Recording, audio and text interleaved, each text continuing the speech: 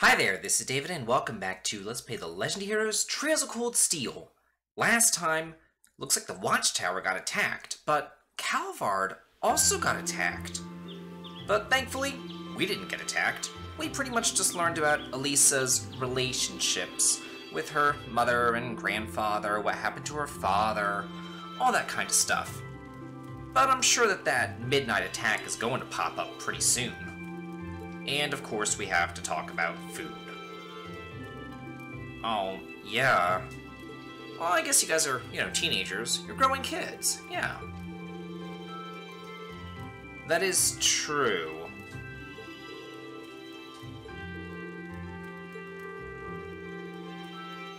Oh, well that's nice. You'd wrap it in bamboo. That's different. Okay, sure. I guess, like, the bamboo leaves you could wrap it up in and then tie it in a string, I guess. Oh, they're so hospitable. Love them. Oh, the grand list? How many tasks do we have to do? Oh, just one? Seriously? That's it? Okay. Well, that's easy enough. It's just a monster extermination quest. Yeah, no kidding. That's a lot fewer than yesterday. Oh, okay. Go off the beaten path a bit. Sure thing.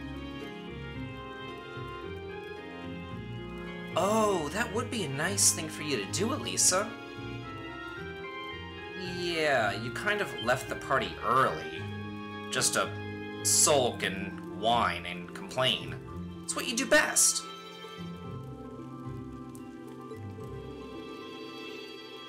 Oh, that's nice of you, Eustace. Yeah, then maybe Eustace could actually, be in the main party.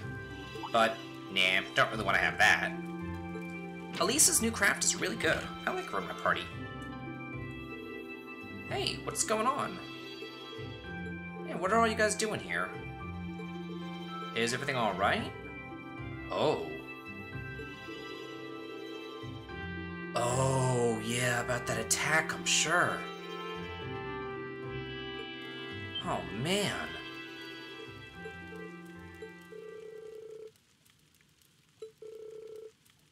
Oh, what else happened? Well, yeah, we know that Calvard was attacked as well. So Calvard's probably going to blame Erebonia for the attack, and Erebonia is going to blame Calvard for the attack, but I don't think that either Erebonia or Calvard was at fault.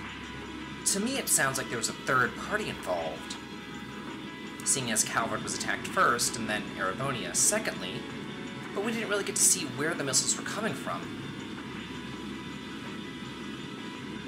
And now we have our flying snowmobiles with no propellers. Well, I guess there are propellers in the back, but they're not even moving. Like, how do these things stay in the air? They're the odd-looking airships I've ever seen in my life. I mean, at least in the Final Fantasy series, they'll have a propeller on top, or they'll have, like, some sort of balloon or something, like a Zeppelin.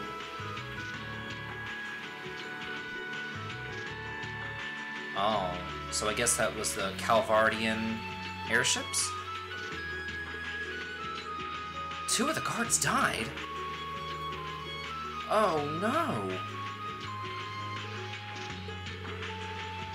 I hope the 2 that we spoke to are okay.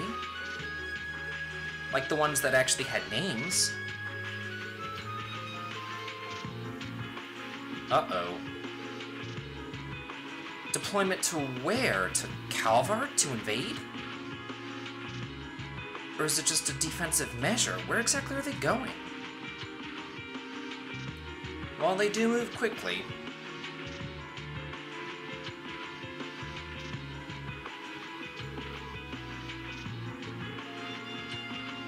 Oh. Well, what are you going to do? Oh. Okay, I guess you guys are going to, do what nomads do best and move the settlement somewhere safer. Somewhere further away from Zendra Gate. Maybe over by Lake Crema. Oh, yeah, that's a pretty good idea. definitely.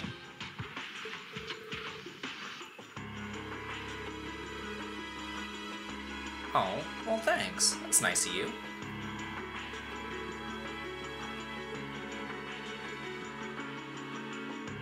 Well, why don't you go take pictures of the damage, you know?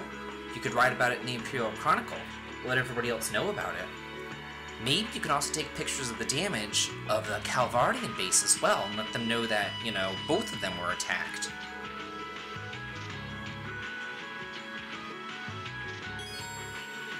Oh, okay.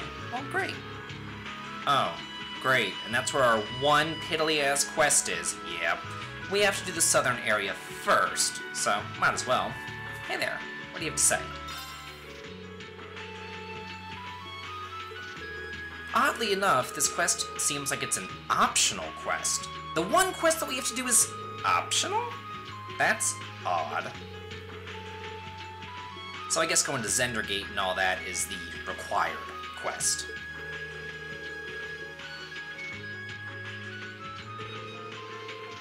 Oh, a giant made of stone? Really? How odd.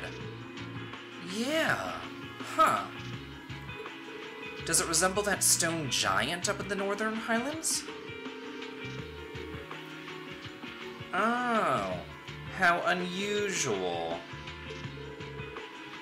Yeah, so do I. Okay.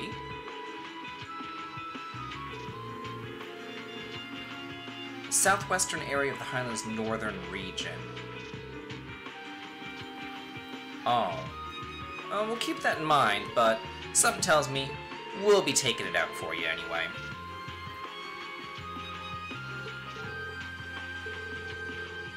Oh, well, thanks.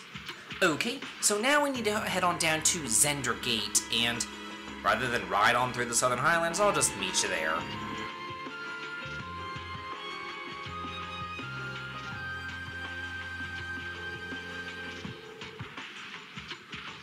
So whenever we try to leave for the gate, we get a little scene right here.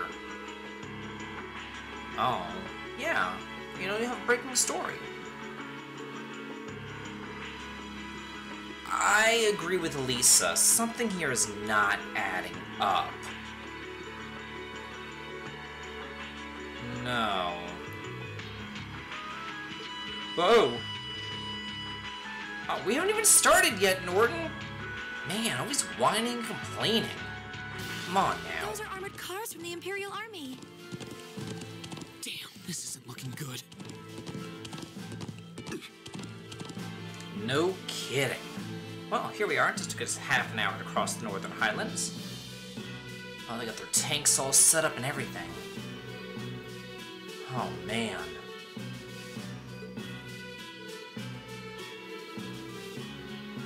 Oh, okay. I guess since this is an active military investigation, he does have to get permission. Yeah. And who are you? Oh, hey, Vander. What's going on? We were just looking for you.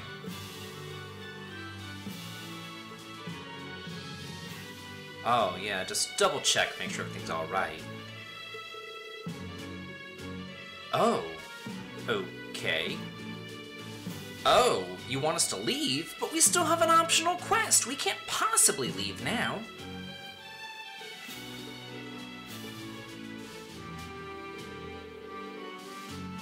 Oh, well, I guess it is for our own good. You know, Calvard could attack at any moment. Yeah, and this would be the first place that they would invade. Even though, again, Nord is not Erebonia. This is an entirely separate country. Yet, they really do act like Erebonia and Nord are one and the same. It's rather odd. To me, it sounds more like a territory or a protectorate of Erebonia.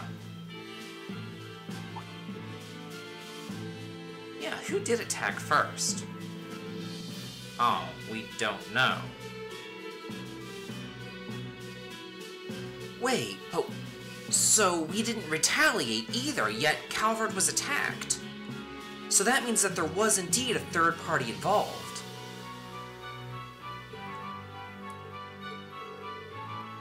Well, yeah. 2 people died and 3 are injured.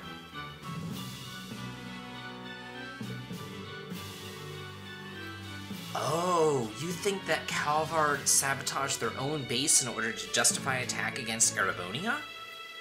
Huh. Maybe. Yeah, sure. Maybe, sure. I don't know. Oh, far greater. Well, then maybe they didn't attack themselves.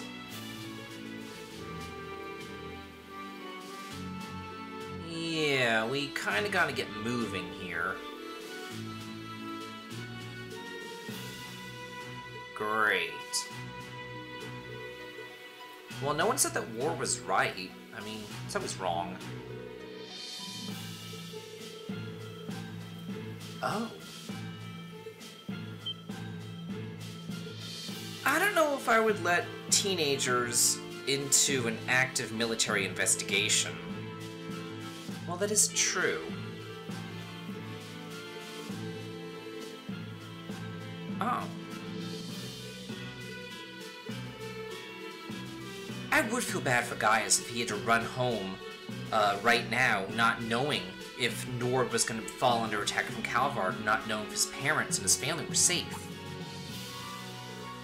So I totally get where Gaius is coming from. Oh, no, Gaius. We're here for you. We're your friends.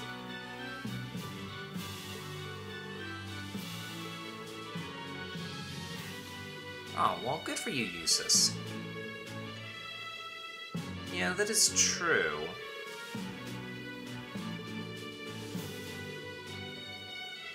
Oh, that's right, he did say that.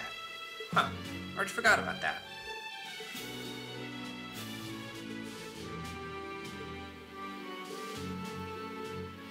Okay, we have till 12:30 to conduct our investigation. And then also fight that weird-ass monster up in the Northern Highlands as well. So not a lot of time, but I guess we can get some stuff done.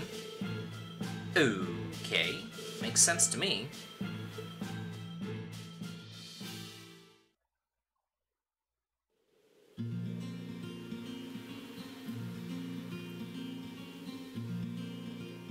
Thank you.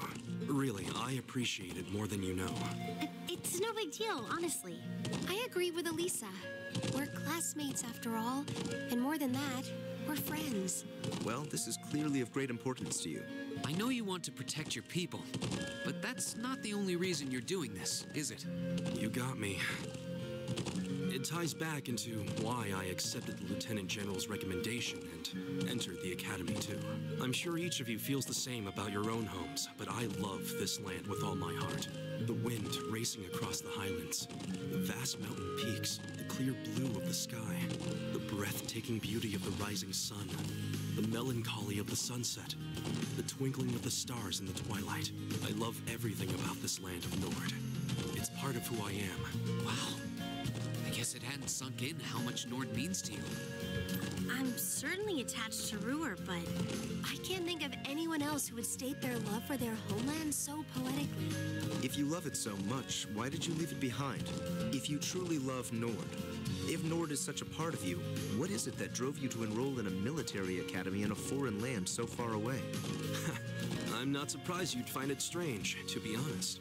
I'm still not totally sure what compelled me to do it. Back when I was a kid, the Republican Army built a base in the Eastern Plains, and the Imperial Army responded in kind with their watchtower. It's made me more uneasy with every passing year. Years ago, a traveling priest from the Septian Church taught me all about the history of the continent. One thing that stood out to me was just how many lives had been lost during the conflicts between the major powers. Another major theme was just how profound of an impact the Orbital Revolution had on people's lives. Even the concepts of time and distance have changed so much. In effect, the Orbital Revolution shrunk the world. It made me realize a sad truth, one that kind of scares me even now. That there was no guarantee my homeland could stay at peace forever. That one day, it might be drawn into outsiders' conflicts and be occupied and redistricted into oblivion. I can't believe you were thinking about such weighty things even as a kid. So then, you joined the Academy in order to learn more about the outside world that posed a threat to your homeland? Yeah, something along those lines. When I realized how afraid I was, I knew I couldn't close my eyes. I wanted to do something, anything, to protect this land. As luck would have it, I met the Lieutenant General. He's the one who told me about Thor's military academy. One thing led to another, he offered me a recommendation. And before I knew it, I took him up on his offer. So there I was, green as grass, heading off to study abroad despite having no clue what life in the Empire was like. Thinking back on how it all came together, what you said is probably what I was thinking back then. Honestly, I've yet to hear a student offer a more galvanizing reason than yours for enrolling at the Academy. I have to agree. I don't know too many people who love their home so much that they'd leave it behind to find a way to protect it. It's not a sentiment I can imagine many Erebonians feeling, that's for sure. But I think I finally understand. Elisa? Just an idle thought.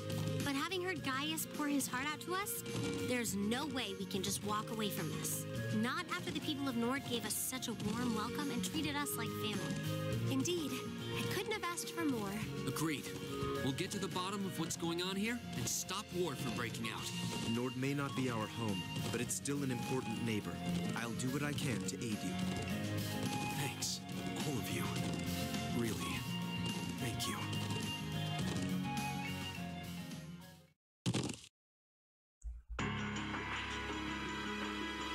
Oh, that was sweet. Wow, this place really is in shambles, isn't it? Man. It's a mess.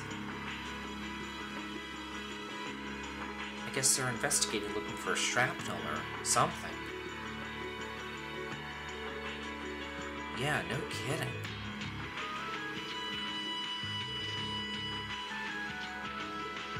Well, this is what war is. You're in a military academy, Elisa. I mean, of course you would see casualties sometime. Oh. Yeah, no kidding. We shouldn't really handle it. We should just kind of observe it. Help out where necessary. Well, if you say so, Rean. Okay.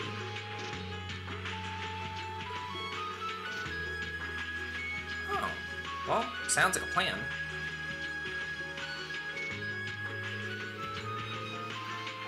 Oh, well, great. That was easy enough. Yeah, we kind of know.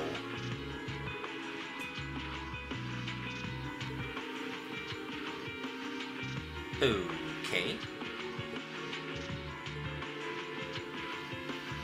Okay, sounds like a plan. Nothing else to do. Might as well. Huh, reminds me of, like, what Lloyd had to do. Well, let's start this investigation just like we're real members of the, Special Support Section. That'd be kinda cool. Oh, yeah, poor guy. Roan, huh. Oh. Wasn't there a guy named Roan in the very first Star Ocean game? Wasn't he the one that got, like, that petrification disease? Or no. Was Roan the name of the planet in the first Star Ocean? I don't know. Was it Doan? I don't exactly remember. Good game, though. I like the first, second, and third Star Oceans. Fourth and fifth, not so much.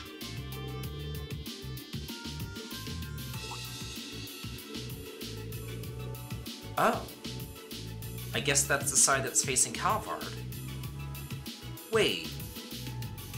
It's not? So it's the side facing the Highlands. So the attack didn't actually come from Calvard, it came from the Highlands side. That's unusual. Yeah. Well, let's keep on looking around. What you want to do is talk to everybody around here, as well as, visit all the little red exclamation points around here as well. Oh. Well, that's good. Hey there.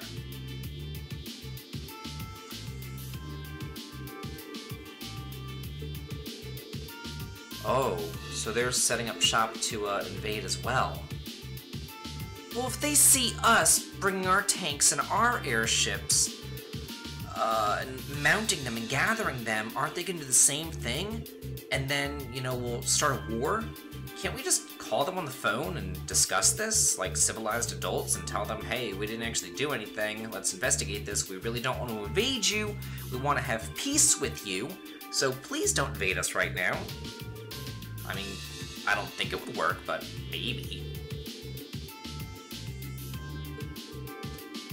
Unless they really are using this as an excuse to invade us. Oh.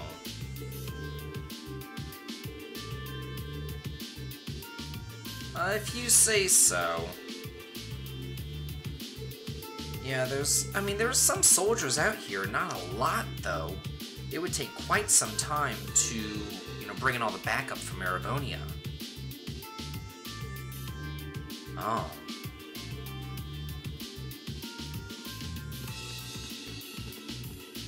Hey there. Oh, okay, will do. Or try not to get in their way.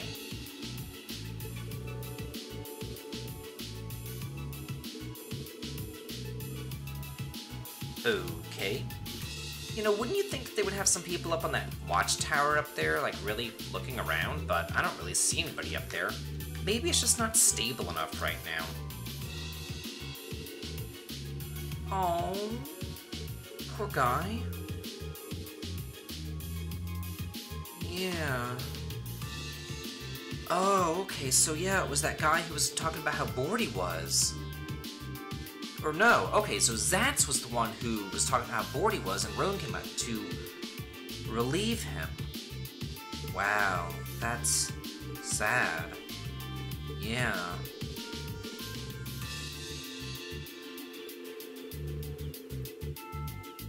Oh, poor guy. Wow, you know, you really can't beat yourself up about something like this. It's not your fault. There's nothing that you could have done. You know, it was a night just like any other night. I mean, no one expects a missile to come flying at you out of nowhere. No kidding.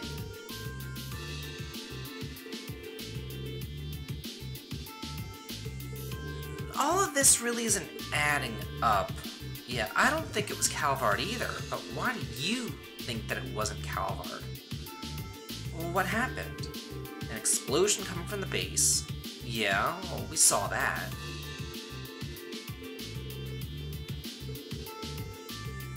Yeah, just about a minute or so.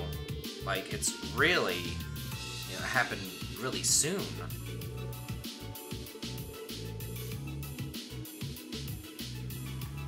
Okay. Too bad Lloyd isn't with us. He would know exactly what to do and what to say. Oh, what's this? Well, we'll get to see Lloyd in the sequel. As well as in the third, too. Yeah, what is that? It looks like a missile, or a shell of some sort. It's a Rhineford shell! So that's Erebonian. If this was Calvardian, then it would probably be a Vern-type shell.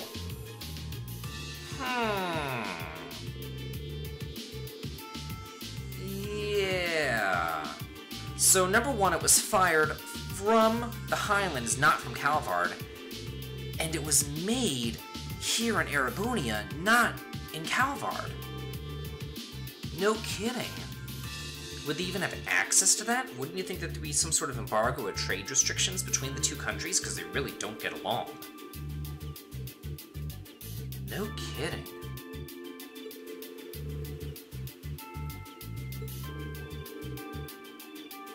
Okay.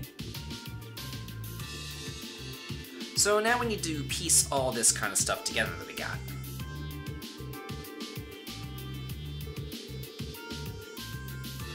Well, it was in the middle of the night, and then Calvard's base was attacked, then this base was attacked. It's pretty simple. What time? Well, Zat's already told us what time it happened. It happened at 3 o'clock in the morning.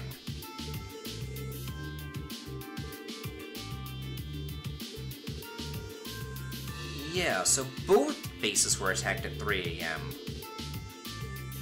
Yeah, but why would Calvard get attacked more than here, especially if the attack was put on here in the Highlands? You would think that this base would have gotten hit much harder than the one over there in Calvard. Unless there were two simultaneous attacks, you know, unless their base got attacked from someplace inside Calvard as well, and then we got attacked by someplace inside Nord.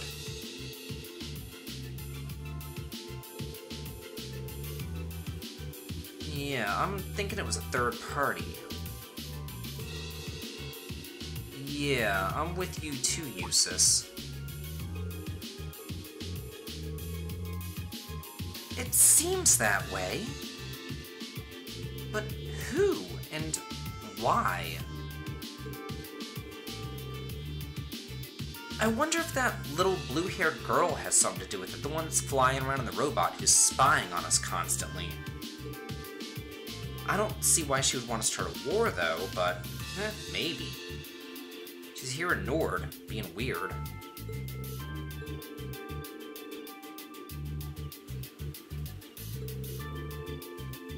Oh, yeah.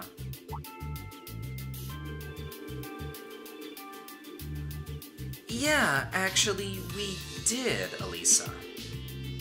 Yeah, definitely. Okay, so what she's referring to is the weapon that was used. And if you choose 3 a.m. in the weapon that was used, you're gonna get some extra bonus AP at the end of this little event right here.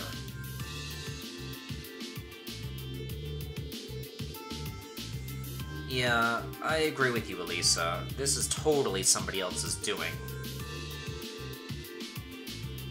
Yeah, they have the Vern Company.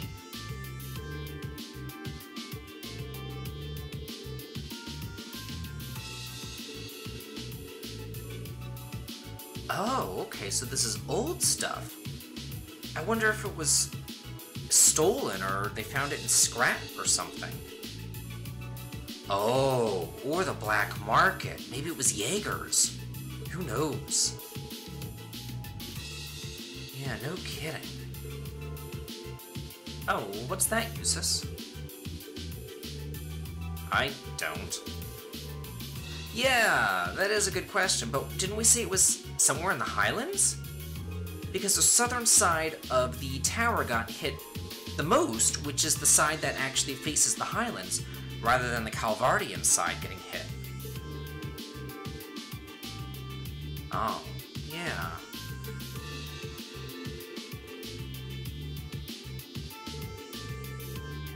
That is true. Oh. Do you have an idea, Emma?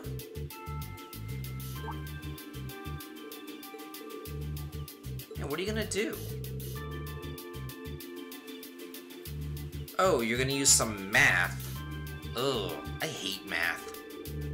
Math and me, we're not friends. We don't get along.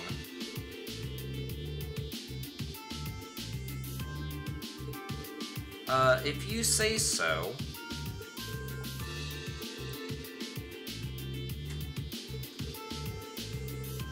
Oh, okay. Well, great. So Elisa isn't as useless as she normally turns out to be. Man, good thing Emma's with us. But hey, yeah, get her extra AP.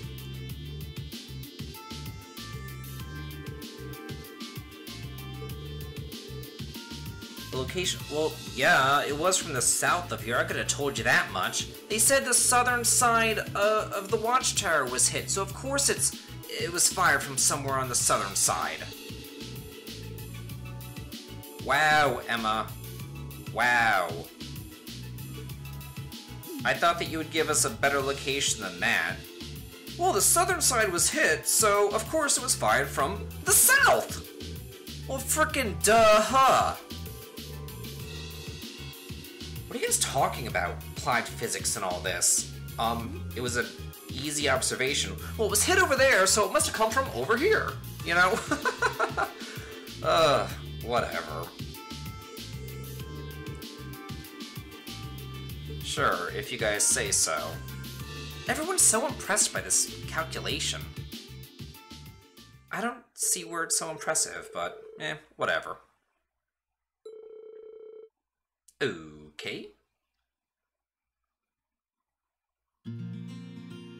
So now we have to cover the entirety of the Southern Highlands because it came from somewhere to the south of here. Thanks, Emma. Frickin' brain trust. Well, yeah, it hit the southern side, so of course it was fired from the southern side of the watchtower. They're acting like this is like rocket science, like they would have never figured this out if it wasn't for Emma.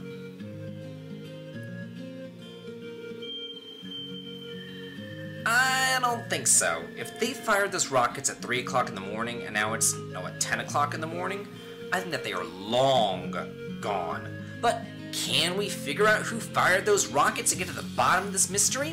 Find out next time. Let's play the Legend of Heroes Trails of Cold Steel. This has been David. If you like this, please like, comment, and subscribe. And have a good day.